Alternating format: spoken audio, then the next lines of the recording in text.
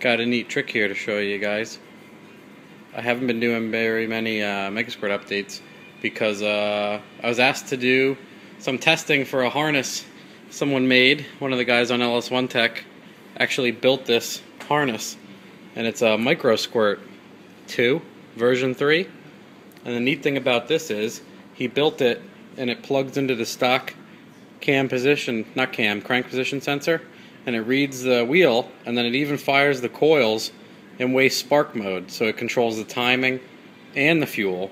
I have a 3-bar map, and I mean it kind of looks like a mess, but because I'm doing a lot of testing, but I just have it laid in here with my existing harness in case I need to plug that back in. But you can see this isn't the MSD harness. This is the MSD harness. So I have the coils plugged into his harness, and then I have it plugged into, you know, that's the MSD stuff. So this is plugged into, we get the firing order right. And it's been working pretty good. We're getting there. We're making some progress. As you can see here, we'll key on. And it's pretty neat. It says Micro LSX MS2 Extra.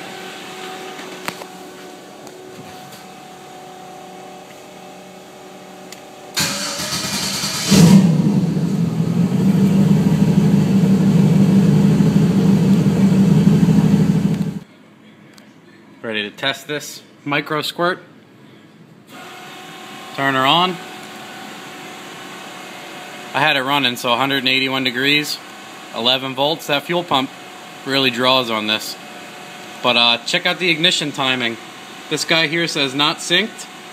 Once the car rotates around, it sees it, it matches it, it goes, oh, okay. And it goes wham, 10 degrees of timing, and the car starts. Pretty awesome. Check it out.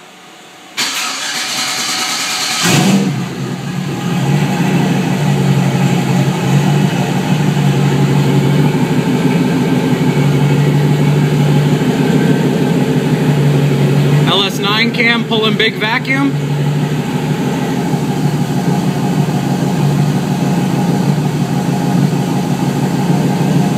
Fuel table.